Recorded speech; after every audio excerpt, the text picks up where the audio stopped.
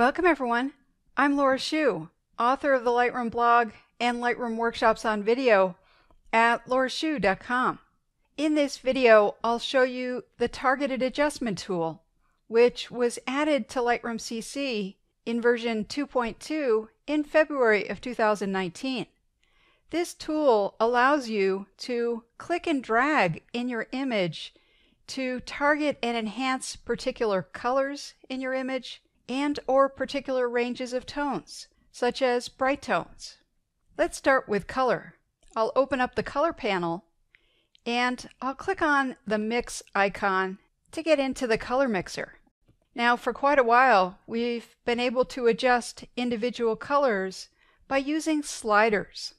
However, sometimes it's not clear what color a particular area is in terms of Lightroom's 8 colors. Or an area could be a mix of multiple colors. So the new target adjustment tool takes the guesswork out of it. I'll click on it. This opens up an options panel. Now what I'd like to do is intensify this color. So I'll click on saturation and then I'll come up to that color.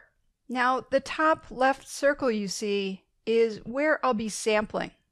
The other two circles are the colors that Lightroom is finding in that area.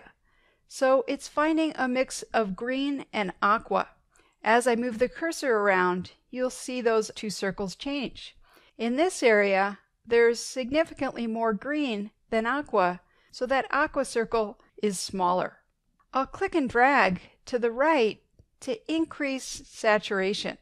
If I come over to the color mixer and I change the drop down to saturation, you'll see that in fact Lightroom adjusted both green and aqua pretty equally, since where I sampled those two colors were pretty equal. Note that after using the target adjustment tool, you can always fine-tune the solution with the sliders. Maybe you want less green saturation and more aqua. Next, I'd like to shift this color away from yellow, a little bit more towards blue. So I'll choose hue. And then I'll click and drag in this area again. To the right, we'll shift it towards blue. Finally, I'd like to lighten up this color a little bit. That's luminance, brightness and darkness. I'll come up and I'll click and drag to the right to brighten. Now notice that these enhancements have been made to this color everywhere in the image, not just where I'm clicking and dragging. If instead you did want to affect just a particular area, you would turn to the brush tool. Now if there was another color in the image that I wanted to enhance, I would just select the component that I wanted to affect, go to it and click and drag. Let's move on to ranges of tones. I'll click on the X to close the targeted adjustment tool. I'll collapse the color panel, I'll open the light panel, and I'll go into the tone curve. The tone curve allows us to adjust the brightness and darkness and also the color cast of particular ranges of tones. I could easily spend a half an hour talking about the tone curve here, and you could take workshops where you spend days working with the tone curve. Instead, I'll focus on the target adjustment tool. The nice thing about it is that you don't need to understand the graph to use it. Once you click on it, you'll see this options panel. I'll click on this S. That allows me to adjust the parametric curve. It's the basic curve for beginners or for simple adjustments. I'd like to brighten these tones in here, so I'll click and drag to the right. Now as I did that, I brightened up these really bright tones too much, so I'll click and drag to the left to darken those. Now as I've made these adjustments, the curve has bent away from the diagonal.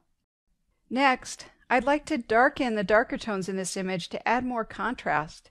So I'll find a darker tone and I'll click and drag to the left to darken. Of course, there are other ways here in Lightroom to add contrast to images.